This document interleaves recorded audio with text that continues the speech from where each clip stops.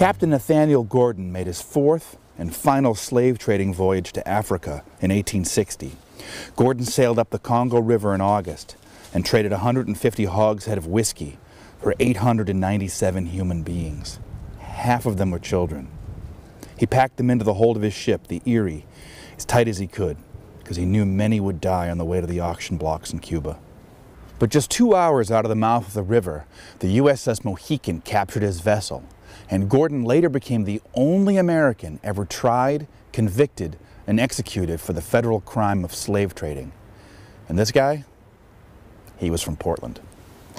Yeah, you heard me right. He was from right here. Not a proud moment for this city, but it's the truth. And Gordon was awaiting his execution in a New York prison 156 years ago this week in 1861. You see, international slave trading was outlawed by the Piracy Act of 1820, but it was rarely enforced. But that changed with the election of Abraham Lincoln, just a month after Gordon's indictment. It took 2 trials, but Gordon was convicted and sentenced to hang. But President Lincoln had a reputation for pardoning people, and lots of folks assumed he'd do the same for Gordon once the point had been made.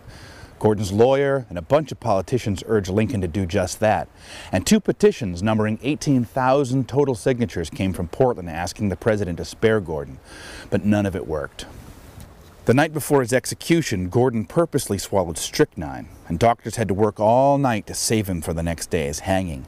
In fact, they moved up the hanging from 2:30 to noon, and on February 21st, 1862, Gordon was hanged at the Tombs prison at 5 Points in New York City. On an interesting side note, Gordon's grandson, also named Nathaniel Gordon, was managing editor for the Portland Press-Herald, Kennebec Journal, and Morning Sentinel newspapers from 1927 to 1945, though everyone said he was a nice guy.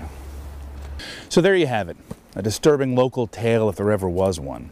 But I suppose it's good to remember this amid the talk of Confederate statues and flags these days, that we here in Portland should stay humble because our historic hands and consciences aren't entirely clean.